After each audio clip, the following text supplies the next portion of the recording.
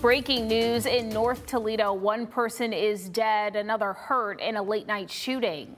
And this happened in North Toledo on Maher Street right around 11:30 last night. Our Mario Dunham joins us live this morning. He has moved to the safety building for the very latest. So, Mario, what can you tell us what happened there? Hey, Tim, we're at the safety building right now. And when speaking with a Toledo lieutenant, they said that one victim has passed away and the second victim is unknown as far as the findings. The two individuals were rushed to the hospital by Life Squad. Police blocked off the entire street by Maher between Homer and Manhattan Boulevard. TPD began knocking on doors and questioning neighbors. One person has been taken in for questioning. A gun was found laying in the front of a neighbor's yard.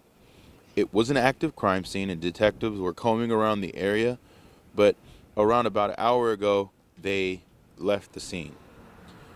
If you have any information that could help TPD find the suspects in these crimes, call Crime Stoppers at 419-255-1111.